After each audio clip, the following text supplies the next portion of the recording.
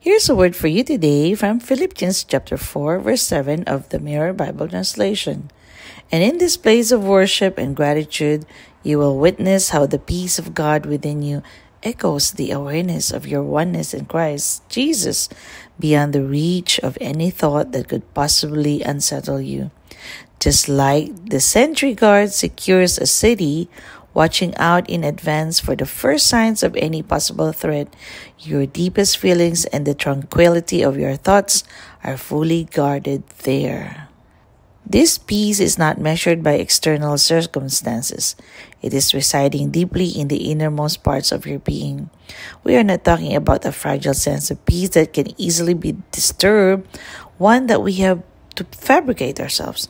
This is God's peace, the peace that God Himself enjoys. This peace surpasses all the confines of our own reasonings and floods our hearts and mind with a tranquility that takes charge of our emotion and well-being in fragile times. Have a blessed day ahead.